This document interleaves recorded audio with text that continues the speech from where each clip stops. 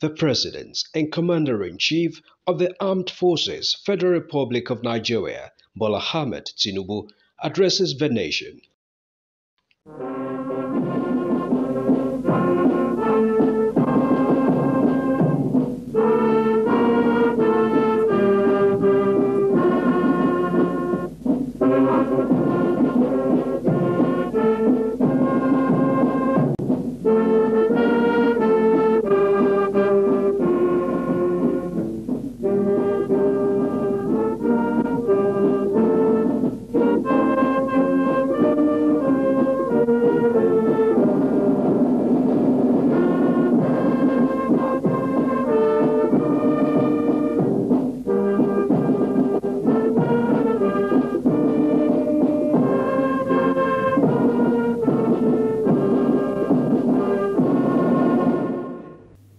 My fellow citizens, I want to talk to you about our economy. It is important that you understand the reasons for the policy measures I have taken to combat the serious economic challenges this nation had long faced. I'm not going to talk in difficult terms by dwelling on economic jargon and concepts. I will speak in plain, clear language so that you know where I stand.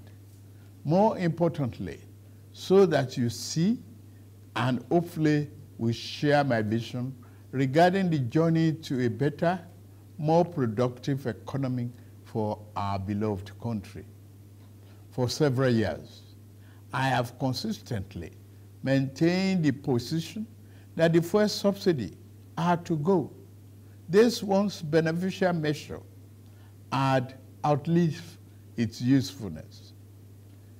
The subsidy cost us trillions of naira yearly, such as a vast sum of money would have been better spent on public transportation, health care, school, housing, and even national security.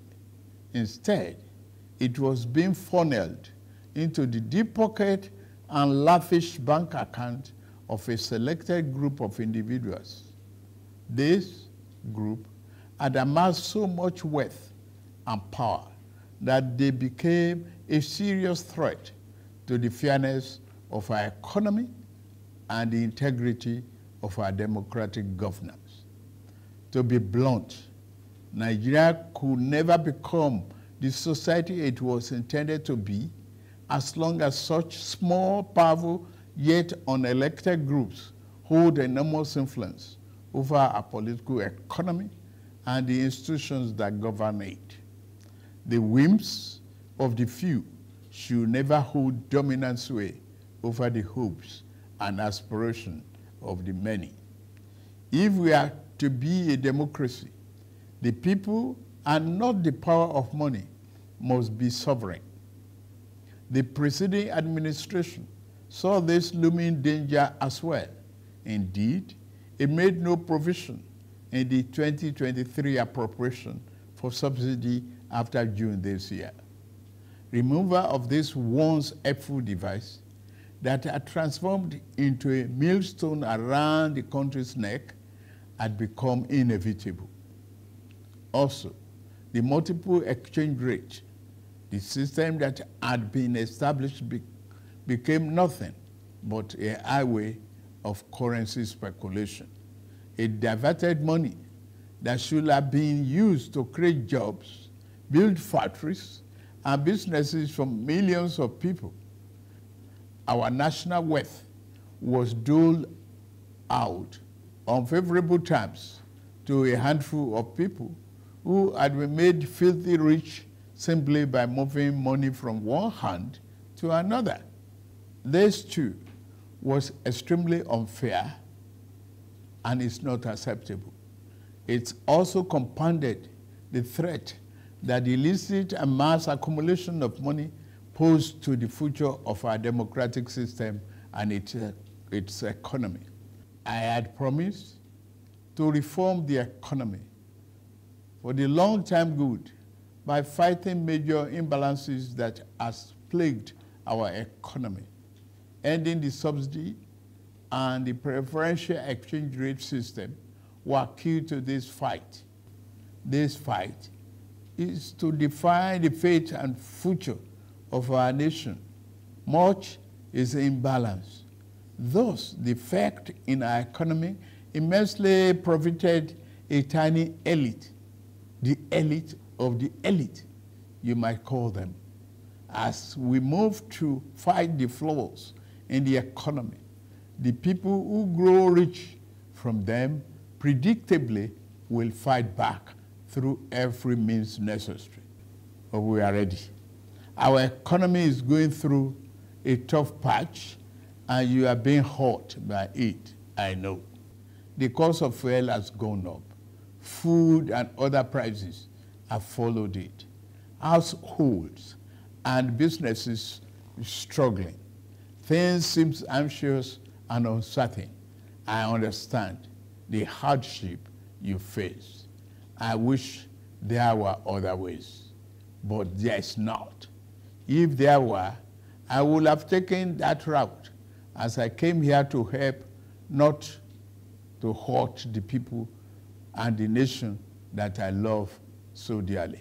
What I can offer in the immediate is to reduce the burden of current economic situation, which has imposed on all of us, most especially on businesses, the working class, and most vulnerable among us. Already, the federal government is working closely with states and local governments to implement interventions that will cushion the pains of our people across socio-economic brackets. Earlier this month, I signed 4 executive orders in keeping with my electoral promise to address unfriendly fiscal policies and multiple taxes that are stifling the business environment. These executive orders on suspension and deferred commencement of some taxes will provide the necessary buffers and headroom to businesses in manufacturing sector to continue to thrive and expand.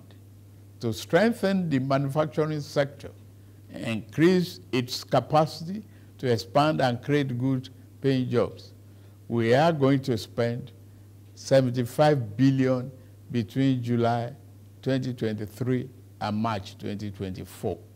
Our objective is to fund minimum of 75 enterprises with great potential to kickstart a sustainable economic growth, accelerated structural transformation, and improved productivity.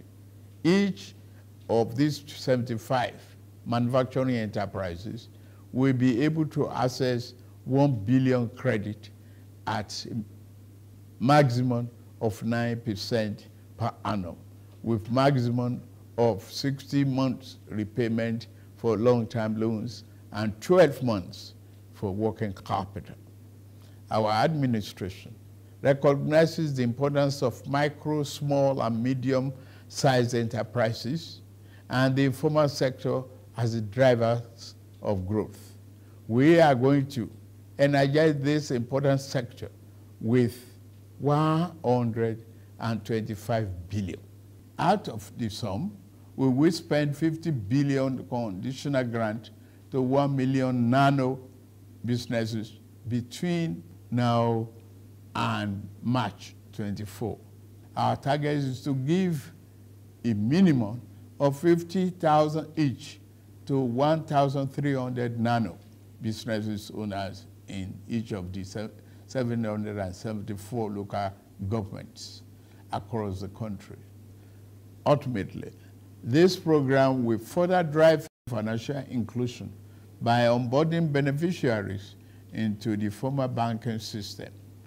In like manner, we will fund 100,000 MSMEs and startups with 75 billion. Under this scheme, each enterprise promoter will be able to get between 500,000 and 1 million at the maximum 9% interest per annum and repayment period of 36 months. to further ensure that food prices and the items remain affordable, we have had a multi-stakeholder engagement with various farmers and associations and the operators within the agricultural value chain. In short and in immediate terms, we will ensure stable food are available and affordable. To this end, I have ordered release of 200,000 metric tons of grains from strategic reserves to households across the 36 states and FCT to moderate prices. We are also providing 225,000 metric tons of fertilizer, seeding, and other inputs to farmers who are committed to our food security agenda. Our plan to support cultivation of 500,000 hectares of farmland and all year-round farming practice remain on course. To be specific, 200 billion out of the 500 billion approved by the National Assembly will be disbursed as follows. Our administration will invest 50 billion each to cultivate 150,000 hectares of rice and maize. 50 billion each will also be earmarked to cultivate 100,000 hectares of wheat and cassava. This expansive agricultural program will be implemented targeting small farm holders and leveraging large-scale private sector players in the agri-business with strong performance record. In this regard, the expertise of developed financial institutions, commercial banks, and microfinance banks will be tapped to develop a viable and appropriate transaction structure for all stakeholders. Fellow Nigerians, I made a solemn pledge to work for you, how to improve your welfare and living condition. It's of paramount importance to me, and it is the only thing that keeps me up day and night. It is in the light of this that I approved the infrastructure support for the states. This new infrastructure fund will enable states to intervene, to invest and reinvest in critical areas and bring relief to many of the pain points, as well as revamp our decaying healthcare and educational infrastructure. The fund will also bring improvement to rural access roads to ease the evacuation of farm produce to markets. With the fund, our state will become more competitive and on a stronger financial footing to deliver economic prosperity to Nigerians. Part of our program is to roll out buses across state and local government for mass transit at a much more affordable rate. We have made provision to invest 100 billion between now and March 2024 to acquire minimum of 3,000 units of 20-seater CNG fuel buses. These buses will be shared to major transportation companies in the state using the intensity of travel per capita. Participating transport companies will be able to access credit under the facility at a maximum per annum 9% interest rate with 60 months repayment period. And then, in the same vein, we are also working in a collaboration with the labor unions to introduce a new national minimum wage for workers. I want to tell you, our workers, that this, your salary review is coming. Once we agree on the minimum wage and general upward review, we will make budget provision for it for immediate implementation.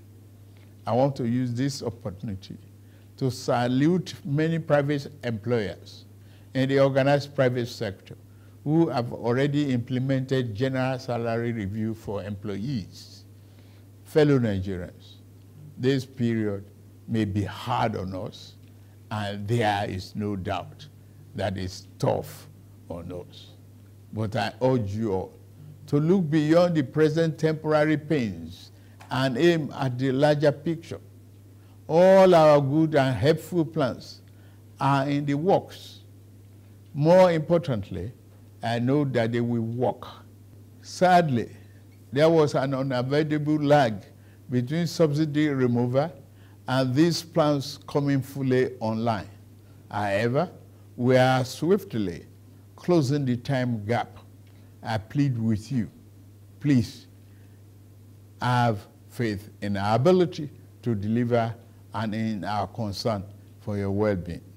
We will get out of this turbulence, and due to the measures we have taken, Nigeria will be better equipped and able to take advantage of the future that awaits her.